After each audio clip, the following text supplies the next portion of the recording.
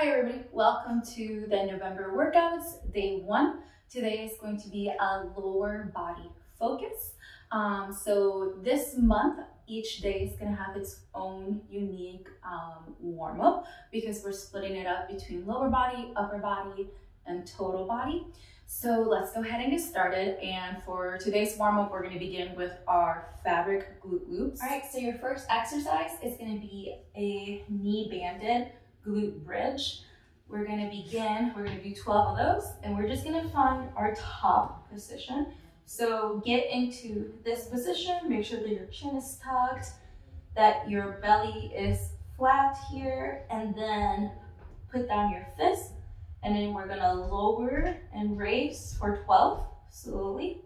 Make sure that you're driving out with your knees to create resistance with the fabric. So we'll do 12 of those. Then we're going to stand up and move over to lateral band walks. So just from side to side.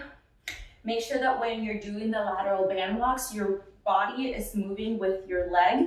It's not leg, then body. It's leg and body, and you're leading with your heel, okay?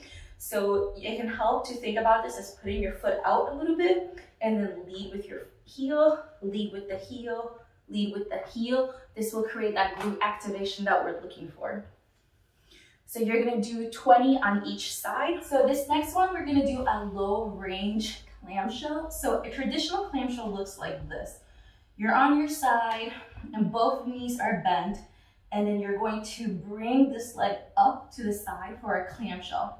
For a low range clamshell, which is what I want you to do, I want you to extend your bottom leg, and then you're gonna extend your bottom arm as well, and then you're gonna lay on your arm, bend this leg, and then you're gonna lean forward a little bit so that this knee touches the ground, and then you're gonna use this hand to support your body, and you're going to clamshell, but you're gonna stop when your knee is parallel to the ground.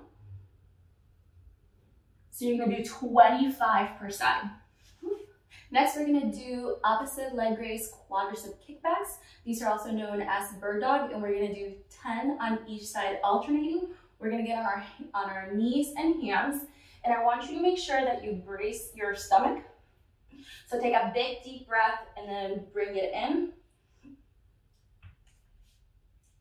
Make sure you're neutral here, so it's hard for me to keep neutral while I talk, but just make sure that you're not racing forward, not looking down. So bring it in, and then lift the opposite leg, opposite arm. Looks like this.